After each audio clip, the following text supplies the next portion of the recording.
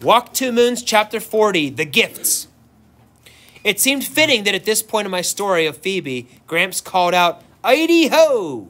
We were high in the mountains and had just crossed the Montana border into Idaho. For the first time, I believed we were going to make it to Lewiston by the next day, the 12th of August, my mother's birthday. Gramps suggested we pressed on to Coeur d'Alene, about an hour away, where we could just spend the night. From there, Lewiston was about 100 miles due south, an easy morning's journey. How does that sound to you, Gooseberry? Gram was still, her head pressed against the back of the seat and her hands folded in her lap.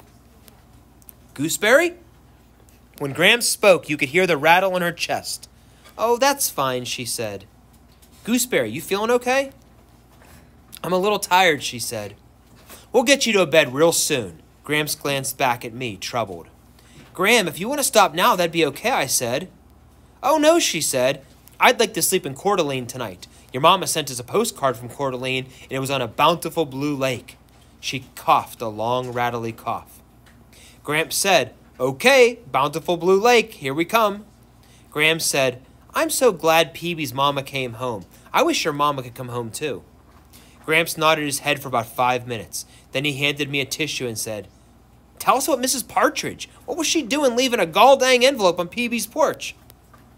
That's what Phoebe and I wanted to know. Did you want something, Mrs. Partridge? I asked. She put her hands to her lips.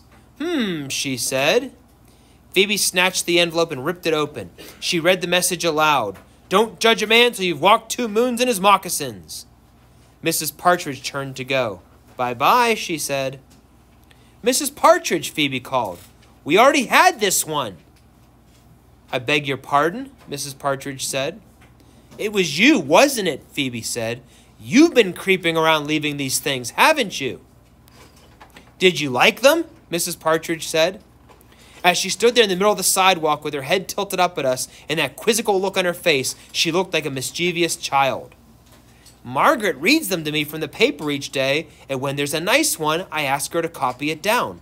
I'm sorry I gave you that one about the moccasins already. My noggin forgot. But why'd you bring them here? Phoebe said. I thought they would be grandiful surprises for you, like fortune cookies, only I didn't have any cookies to put them in. Did you like them anyways? Phoebe looked at me for a long minute. Then she went down the steps and said, Mrs. Partridge, when was it you met my brother?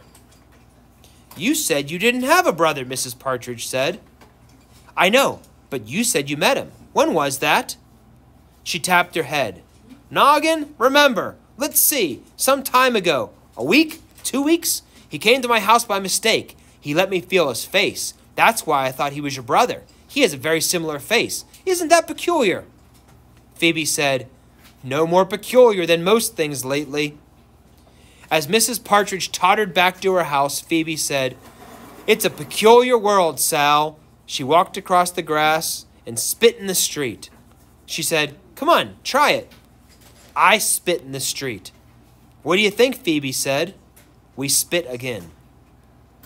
It might sound disgusting, but to tell you the truth, we got a great deal of pleasure from those spits. I doubt if I'd ever explain what it was, but for some reason it seemed the perfect thing to do. And when Phoebe turned around and went into the house, I knew that it was the right thing for her to do too.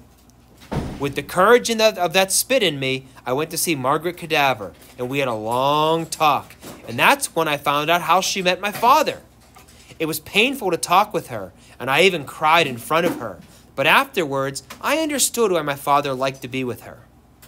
Ben was sitting on my front steps when I got home. He said, I brought you something. It's out back. He led me around the side of the house, and there, strutting across the little patch of grass, was a chicken. I was never so happy in my life to see a chicken. Ben said, I named it, but you can change the name if you want. When I asked him what its name was, he leaned forward and I leaned forward, and another kiss happened, a spectacular kiss. And Ben said, Its name is Blackberry.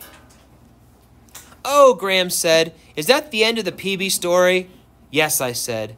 That wasn't quite true, I suppose, as I could have told more. I could have told about how Phoebe getting adjusted to having a brother and to her new mother and all of that, but that part was still going on, even as we traveled through the mountains. That was a whole different story. I liked that story about Peebee, and I'm glad it wasn't too awfully sad. Graham closed her eyes, and for the next hour, as Gramps drove towards Coeur d'Alene, he and I listened to her rattly breathing. I watched her lying there so still, so calm. Gramps, I whispered, she looks a little gray, doesn't she? Yes, she does, Chickabiddy. Yes, she does. He stepped on the gas, and we raced towards Coeur d'Alene.